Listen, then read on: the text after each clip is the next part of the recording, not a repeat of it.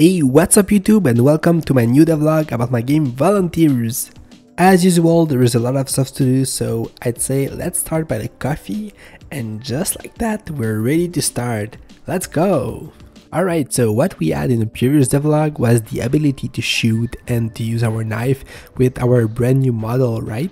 And what we were missing now is the ability to show that we are reloading our gun, exactly like that. So now we have an animation for all the guns. It's basic, but I think it's enough for now. I always need to make sure that everything is being synchronized on the network. This is a multiplayer game, so of course everyone needs to see the animation when something is happening. Alright, that's perfect. That's cool. Next. So I really wanted to add a sway effect to my player here. As you can see, as soon as I move from left to right, the player tries to match the position of the cursor, but like slowly. I've seen that in several games, and I think it adds a lot of cool effect in the game, and this is pretty easy to do, so yeah. I did it. Nice. So now what I want is a little bit of looting in my game. So I removed all the guns that I always have in my character, and I created some pickable items that are like floating on the grounds and rotating. As soon as the player walks on the item, if there is room in the inventory, the server will pick it up and send it over to the player. This has been seen in a lot of games, and I think this is really enjoyable to have auto pickups for weapons. It was pretty simple to do. I just created an area with a collision box, and now as soon as a player walks on it, magic happens. And now I just need to place models in my scene, and that's about it. Every items are going to be displayed the same way on the ground, so rotating and inside the sphere. We're still missing something though. I want the player to know how to pick up items, so I created a small texture that looks like a key on the keyboard, and this is how the player will know which key to press to pick up the item. I think it looks great. The key will always face the player, and this is due to the fact that I use a billboard effect from Godot. This is pretty cool, and as you can see, even though I rotate the camera, this is always facing the camera itself. I gotta say, I really like how it turned out. The player can now pick up items from far distance, and everything was great, so I'm happy. Okay, so we're done, the game is over. Go! Ship it! I'm just kidding. Of course, when you have pickable items in a game, you usually also needs to be able to drop them. So yeah, just like that, I did it. I did my best to prevent them from clipping to the wall. It's not perfect. I believe that the best way to do it will be to add some gravity to the gun, and I will have to throw the weapon instead of just letting it on the ground. But well, for now, that's perfect. And as you remember, I always need to make sure that it works on the network. So here you can see that the player is also seeing the weapon that is being dropped by the other player. So I think it works great. That's perfect for now. Since we have auto pickup in the game, the player can just receive a weapon when it's being dropped on him. Cool, so the next thing, I needed to make sure that if a player dies, the weapon will also get dropped. And just like that, we have weapons on the ground. Nice. Wait. Have we just created a shark here? Oh well. Okay, so now the game is done, right? Come on, stop! Okay, there is still a lot to do.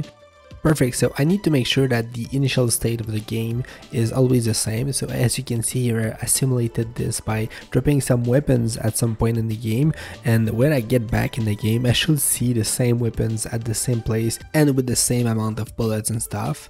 And just like that, I think it works great. Now we're talking. Perfect. Okay, so I wasn't expecting to do the next point right now, but it kinda happened randomly. I was looking on YouTube to find some cool tricks on how to do some glow effects and some selection effects on my weapons, and I found a tutorial on how to do some cool sky, and I tried it. It was so gorgeous, so I couldn't resist. I implemented it, and now I really like it. So better sky.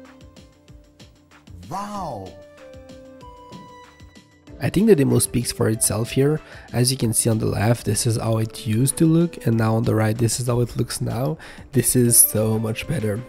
Honestly, I feel like I'm playing a brand new game here. Everything is different, everything is more powerful, the colors are really cool. I think everyone should change the default sky of Godot. Speaking of which, I didn't change it in the editor yet because I wasn't sure it was the final one, but still. Okay, so remember that all of this was because I was looking for a selection and a glow effect on the internet.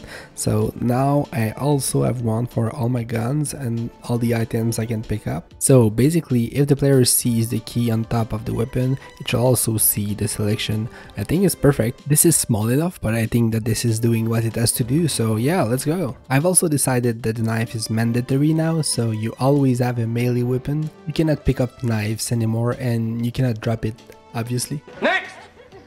Nice, so I've added a small animation for whenever you change the gun, because obviously in the past it was instantly and it wasn't pretty at all. Now everything is being synced on the network, and when you change a gun, everyone sees it. That's perfect. That brought a problem though. You should not be able to shoot as soon as possible when you change the weapon.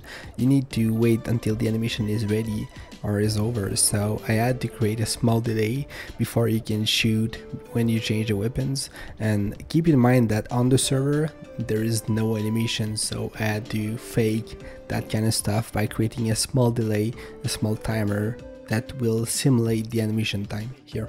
Okay, next thing, I wanted to improve the rotation on the cube. For that, I believe that the best option is to add some rounded edges on my cube, so it's easier to pass from one side to another. I've also created a base mesh for all the levels, so it fits on the cube and it follows the rounded edges. This way all the level can just take this mesh and put stuff on it. That helped a lot, so now it's way easier to just pass from one side to another. It's not like you have to pass in a really edgy corner. Still, I'm not quite sure for the concept yet, so we'll have to discuss about it, I think. But while we're in Blender, I think it's time to add potions in my game, because I want the player to be able to heal himself and to shield himself. So I have added 2 different potions in the game, one for the shield and one for the heal. I think it's pretty enough, and this is how it turned out in Godot with my sky. This is the kind of items I want you to be able to loot in the game. So yeah, and guess what? I think it's coffee time, and also the best time to create some sound.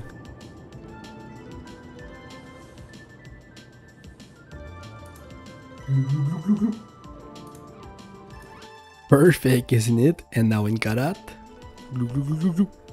Nice, so I've added some potions that you can loot, and let's see how it sounds now in the game. Okay, let's forget about the fact that I'm having like a big black hole on my hand. And yeah, this is a feature, not a bug. You can now shield yourself. Amazing. And guess what? The other players are also hearing you. Perfect. So there is one last thing I want to do in this devlog, and this is to add aim down sight. So I went back in Blender and created some animations. The goal is to align the weapon with the raycast I have in the head. And yes, let's pretend this is aligned with the eyes, right?